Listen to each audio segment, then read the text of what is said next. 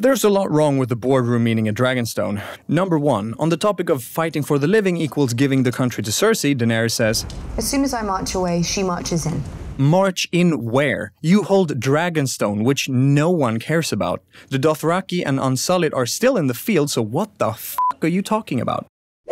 Number 2, and without going too deep into the whole suicide mission beyond the wall, well, it's a suicide mission.